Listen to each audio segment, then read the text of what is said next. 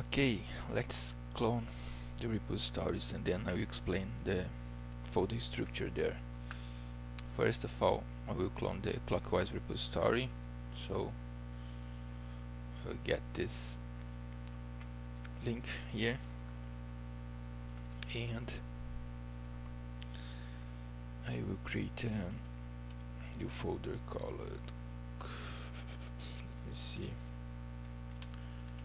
Clockwise.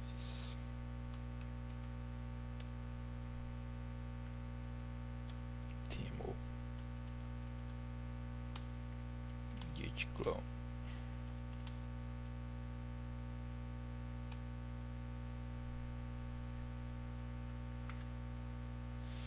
Okay, it's cloned.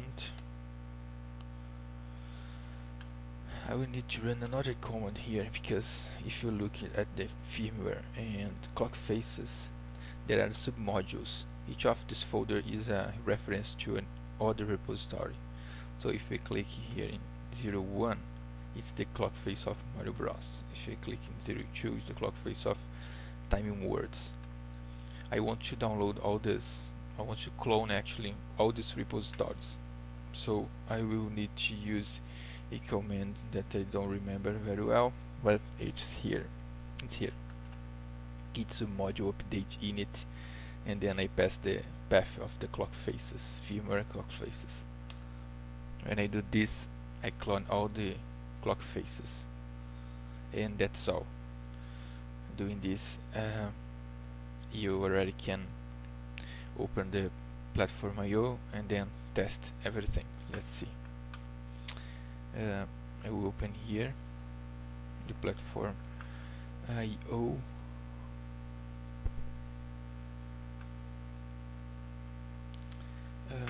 Open project. Clockwise demo, Clockwise firmware, PlatformIO.ini. This is the root of the project.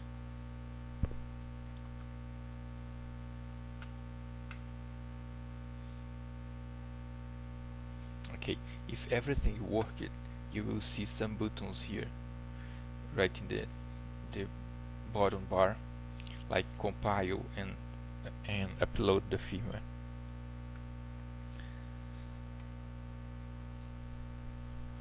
Let's wait some time. It's updating something. Project has been successfully updated. Okay.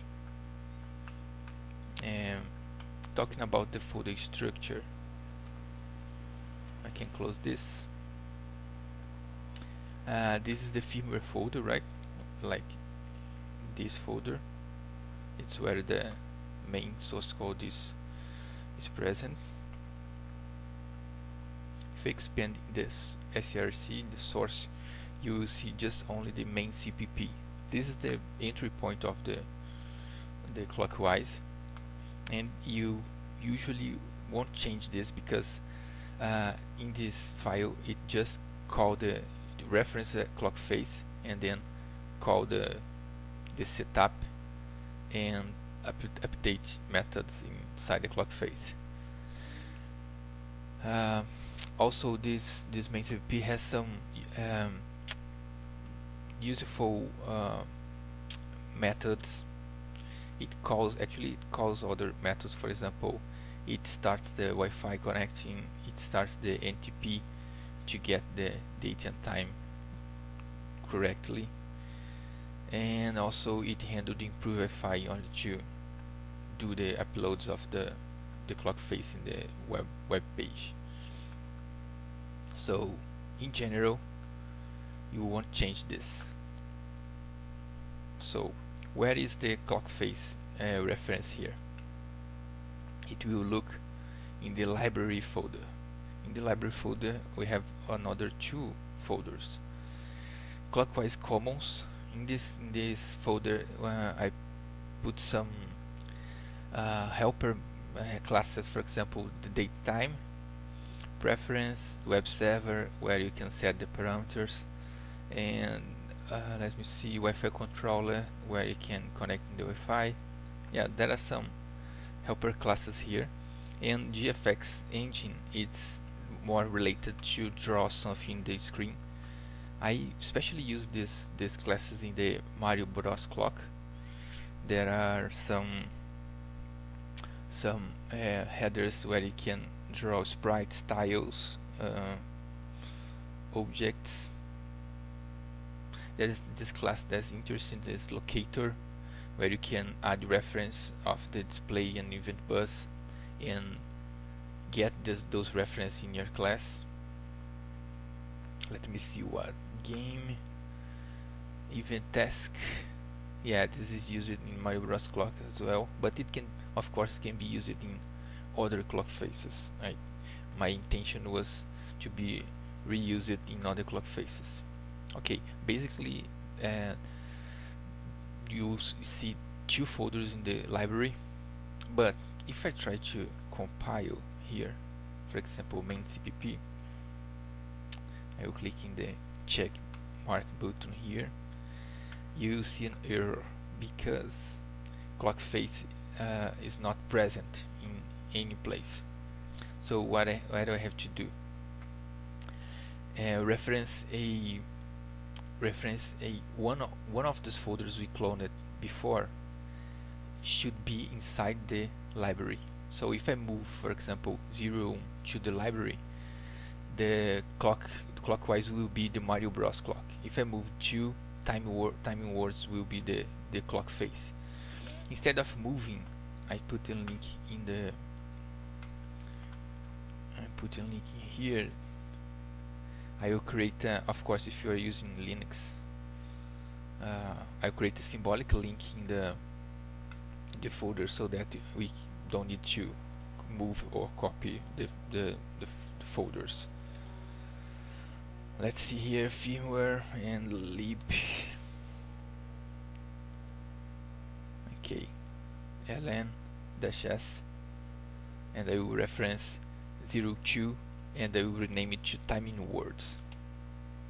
When I do this, it creates a reference to this folder here, and for the compiler it looks like there is a folder here called timing words. So if I try to compile again,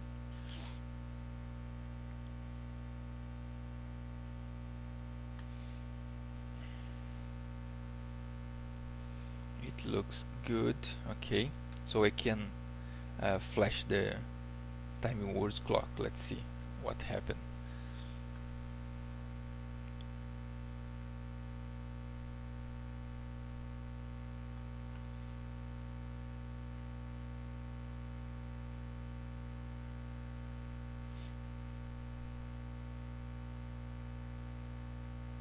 Okay, restarting. That's it, 606, right? I can do the same with other clock faces here, just creating a symbolic link to the correct folder you want, the clock face you want, and then you can change your clock face. Alright, and that's it for the basic of clockwise structure. So now I will remove the symbolic link. Oops.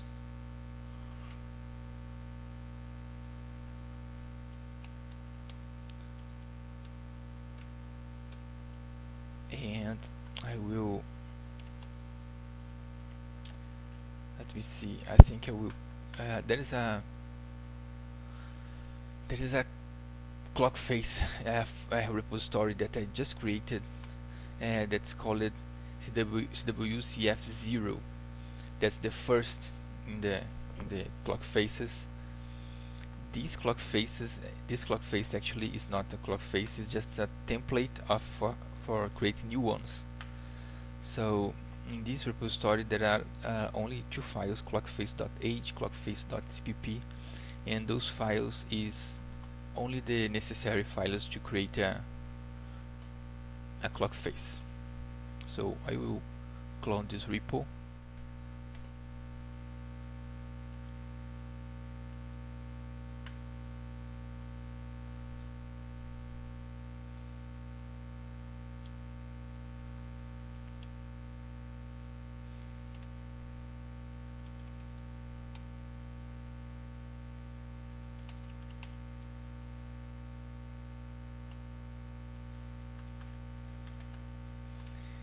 and I will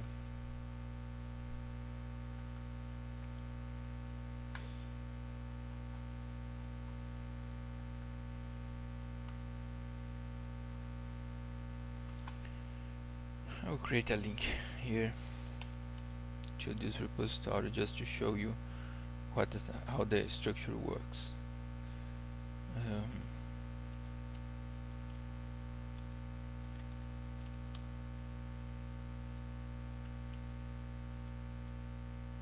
I will do the same, create a symbolic link and template.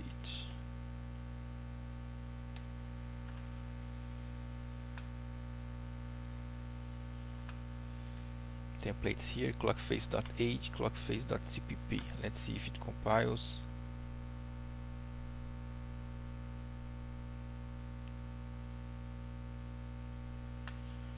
Okay, let's flash it with this template.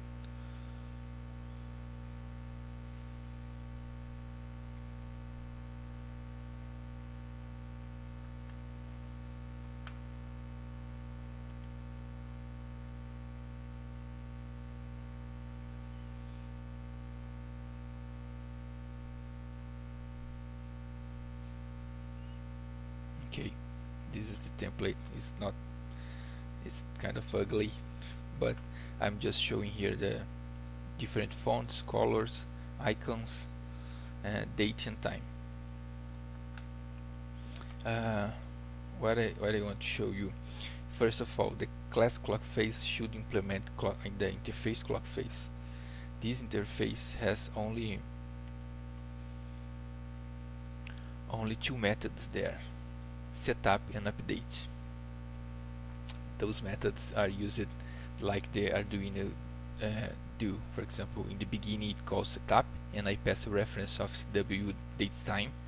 So it's interesting to save this object in your clock face to be used later. And update will be called every time, like every millisecond. So you can create animations, or if you want just show the seconds, you will do the last time millis technique, just to avoid to be called every time. Okay, in the clockface.age here, my template, I created a new method here, refresh date, because it's used in 2 places of the code. And in the class constructor, I'm receiving a reference to display. I could be used the locator, like I mentioned before. Locator is interesting class here, but as in the main CPP, I am receiving this reference. Like, let me see here. I'm changing this just to receive the display. It will work the same way. In the clockface.cpp, that's the implementation. For example, here I have the constructor receiving the display, so I save in the reference here, and also I call locator to provide the display to it. In the setup, I'm receiving CW date time, and also save the reference here, and then I prepare the clock face here. So first of all, I draw a rectangle of 64 by 64 with color black. So I just clear the display, clear the screen. I set font of Pico Pixel. That's a font that's present in Commons folder right here. Let me see what I do. I set the font, and then I write Clockwise template here. In this case, I change the color of template here, and then draw 2 icons. I call it refresh date, right in the setup, and then I reset the font to be used the default font of Adafruit GFX. That's it for setup method, and then the update will be called every time, like I said. So I don't want to update this display every time, so I just want every second. So I create this very common uh, condition just to count, like I just incremented the time millis. When I got 1000 time millis, that means 1 second, I run this block of code, and um, I format the hour here, and then print in the display here. When minutes and second are 0, so every hour I call refresh date. I could call when hour is 0 as well, but yeah, it's up to you. Refresh date is a method right down here, and I do something similar. I set font pixel. I format the the the date like month and day, and draw a rectangle, a white rectangle, set text color to black, and print the date. And then I reset the font again because the the time is being called every second. And that's all. This is the basic structure of clock face.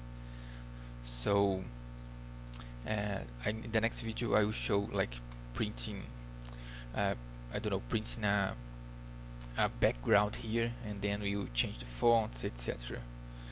That's all for this video.